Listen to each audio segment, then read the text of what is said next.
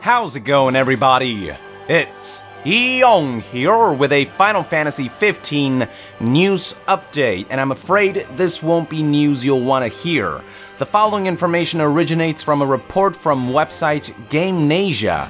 According to their recent articles, an anonymous source from GameStop management who has leaked several accurate stories in the past tipped them off that Final Fantasy 15 would receive a delay. According to the source, the game will be delayed to November 29th, 2016 from its original September 30th release date.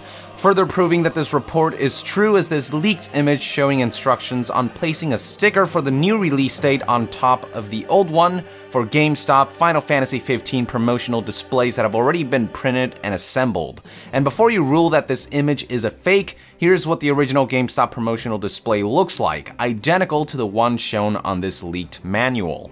For the cherry on top, following the release of GameNasia's article on the matter, other sources have corroborated the report. For example, website Gematsu stated that one of their sources who told them about Final Fantasy 15's original September 30th release date ahead of its announcement told them that GameNasia's report was indeed accurate.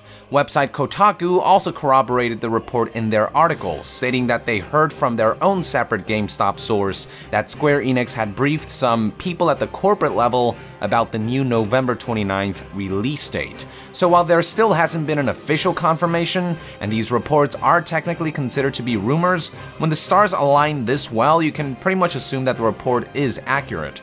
It looks like we'll be waiting an extra 2 months before the decade-old game finally launches. I'm sure this will come as a disappointment to many gamers who've been patiently looking forward to this game, myself included, but honestly, after waiting over a decade, I would much rather that they delay the game a little more if it means that the game and its launch will be better off for it. And hey, when you've been waiting for 10 years, what's another 2 months, right? If those 2 months will make the difference between a rough, unpolished mess of a game and a perfect one, I'm all for it. This does mean, however, that Square Enix is walking on even thinner ice and have even less room for error. Let's just hope that when the game finally does launch, it'll prove that the 10 years wait was totally worth it. With that, I would like to end this Final Fantasy 15 news update. Thank you for tuning in. Let us know in the comments below your thoughts on these reports of a delay for Final Fantasy 15. And to be further updated on gaming news, stay tuned right here on Young Yeah. I'll see you guys next time. Young out.